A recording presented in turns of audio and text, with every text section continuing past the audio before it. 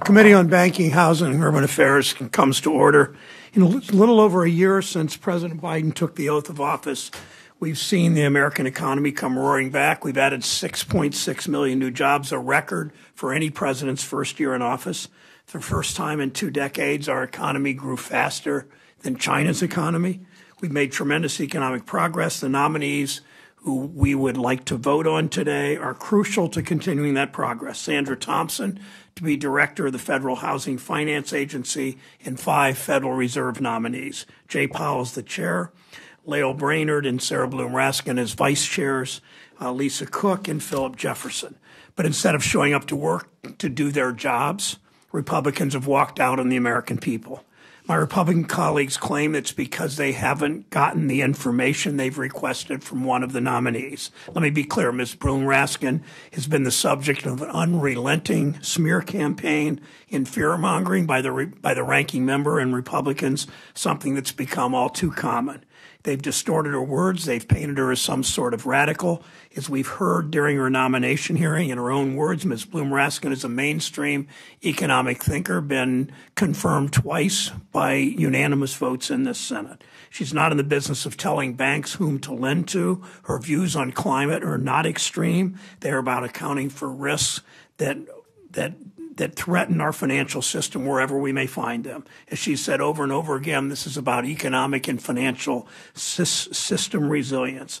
The attacks on Ms. Bloom Raskin haven't stopped there. They've become more personal. They can't attack her on substance. She's so qualified. So they've engaged in malicious character assassination and innuendo without offering real evidence.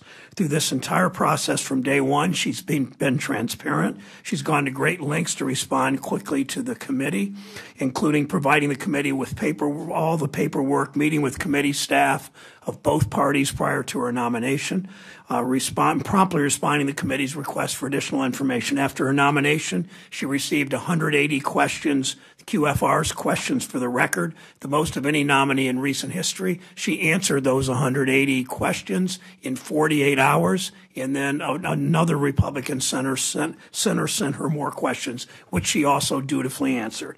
The ranking member expressed concerns with Ms. Bloom Raskin's response to his submitted questions. I agreed starting Friday morning. I talked to the ranking member Thursday night to review her responses with my staff. After reviewing her responses, I do not share the ranking member's concerns. She answered every single question. Now Republicans have fled the room, hiding rather than voting on a fair and experienced nominee. Sarah Bloom Raskin has been confirmed, as I said, twice by this Senate unanimously. Nothing about her or her approach to this job has changed.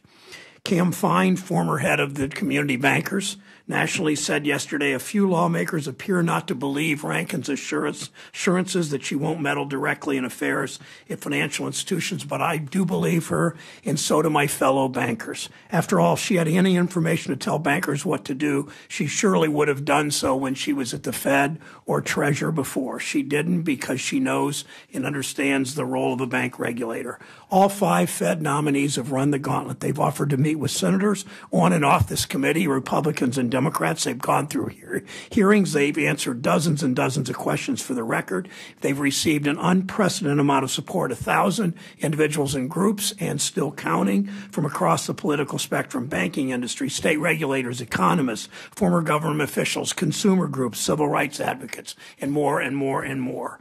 At this pivotal moment in our economy, everyone needs to understand we need a full reserve board. This will be the first time in almost a decade where we have all 7 members of the Federal Reserve Board as they step up for the importance of the meeting that's going to happen in March.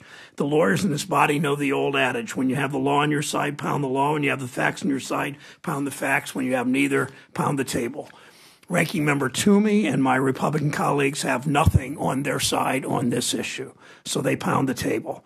After agreeing 3 weeks ago upon dates for both a hearing and a markup, they're now objecting to voting on a nominee because they don't like the answers she provided. It's just a delay tactic. We know where they stand. Mitch McConnell said on the Senate floor today, asking President Biden to withdraw the nomination of a twice-confirmed regulatory expert who has the broad support of banks, state regulators, consumer advocates, and so many others. I point out that she was a banking regulator in Senator Van Hollen's state. He's known her for years, as has his colleague in the Senate.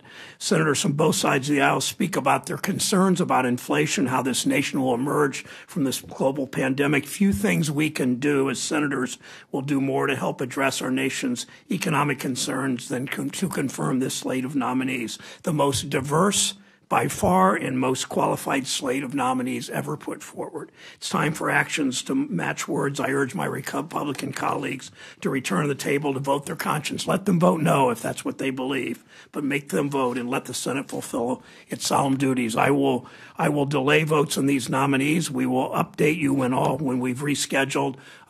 So far, I'm still hopeful in the next couple of minutes that a Republican shows up and we can move forward. Any other members wish to speak? Senator Tester. Our constituents sent us here to vote.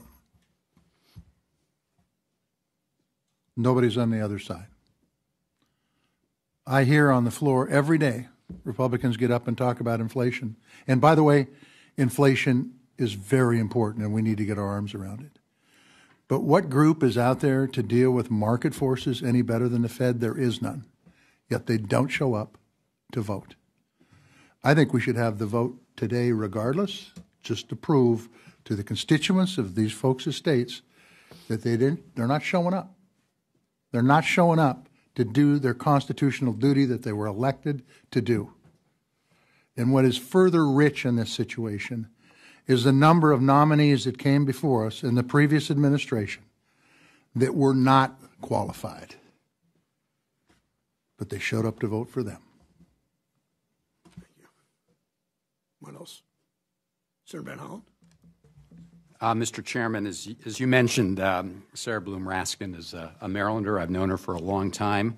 She did serve with distinction as Maryland's top bank regulator during a very difficult time, during the financial meltdown 2007, 2008. She had sort of unanimous support from our banking community, especially from community banks, and we heard from all of them as part of this nomination. She has been twice confirmed unanimously by the United States Senate for important positions, Deputy Secretary of the Treasury and a member of the Board of Governors of the Federal Reserve. And yet today, people who voted for her for very important positions in the past are not here. It's AWOL. Despite the fact that the Federal Reserve makes very important economic decisions for our country, our colleagues claim that they are concerned about inflation, and yet not one of them is here. I would just close, Mr. Chairman, by pointing out that about a year ago, we had a very important vote in the Senate for our economy. It was on the American Rescue Plan. The American Rescue Plan has helped boost jobs in our country, record levels, boost economic growth to the highest level in 2 decades, and has reduced unemployment way below what had been projected before the American Rescue Plan. Not one of our colleagues supported that American Rescue Plan that has done so much to help our economy, and now it's a sad reflection of the state of affairs that they're AWOL when it comes to this very important vote. And I want people to stop attacking Sarah Bloom Raskin on you can have legitimate differences, and as you said, go ahead and vote, yes or no. But don't refuse to show up at this very important time for very important nominations. Thank you, Mr. Chairman. Thank you, Senator Hall. Senator Menendez. Well, thank you, Mr. Chairman. Just to echo one or two remarks, if our Republican colleagues were as concerned about inflation as they claim to be, and as certainly we are, then they would come to the markup and make sure that the Fed has the personnel to ultimately have the monetary policy that can rein in inflation and help families save money. But it doesn't make a lot of sense to me to basically say fire, fire, and then stop hiring the personnel that can put the fire out. Pretty amazing. And just by way of example, if you don't want to vote for any one of these nominees, then come and vote no. Last year, the Congress considered Judy Shelton someone who had publicly cast doubt on whether or not we should have deposit insurance. Deposit insurance is that thing that ultimately ensures that everybody who has a little bank account, if the bank goes belly up, that you don't lose your life savings. That was the type of nominee we had. Democrats didn't agree with her and her views, but they didn't stop the committee on voting on her. They came here and unanimously voted against her. But the process continued. And so at the end of the day, you know, it is just so alarming that we have come to the point in which our colleagues will use any attempt to stop the process, whether it's in committee, to stop the process on the floor, to just grind the wheels of government to a halt as a political tactic. And that political tactic, at the end of the day, only hurts the American people. We should be voting on these nominees, particularly to the Fed, so that we can ultimately have a full Fed board that can make the monetary policy decisions that can improve the lives of Americans and rein in inflation. And their absence here today speaks, loudly about the hypocrisy of saying we care about inflation, yet you won't allow those very entities that can make a difference to move forward. Thank you, Senator Warren. Senator Warner. Mr. Chairman, I apologize. I'm going to have to leave in a moment for a Senate Intel committee hearing, which I'll chair. I'm disappointed with my Republican friends. I remember I made upset a lot of members on this side of the aisle when I voted for example, one of the president's, the previous president's nominees for the Fed board. I would have wished that they would have given the same courtesy to these nominees for the Biden administration. If they chose to vote against them, I may disagree, but as Senator Tester said, that's their job.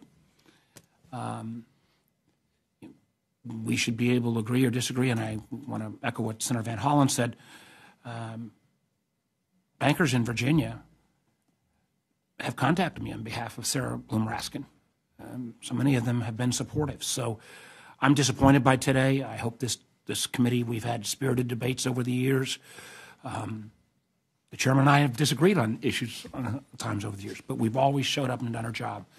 And I hope this is a one momentary exception and not a rule of what have otherwise been I think, a very well-functioning committee. Thanks. And as you point out, Senator Menendez said, Judy Shelton, we all opposed. I didn't use my position on this committee to try to get you all to boycott this hearing, even though none of us thought she was qualified. Senator, can we just go ahead and vote? I realize it won't be enough to push her out of committee, but a statement that the rest of us are here, we are prepared to vote, and to go on record to say we support this nominee and we're ready to take it forward.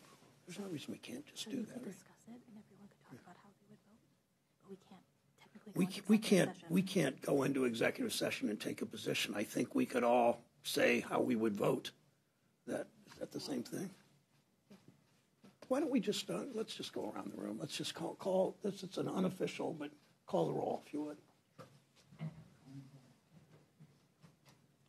And can we do that, Mr. Chairman, on block so that we? Well, he's still rolling fast too. You can take 60 seconds, okay?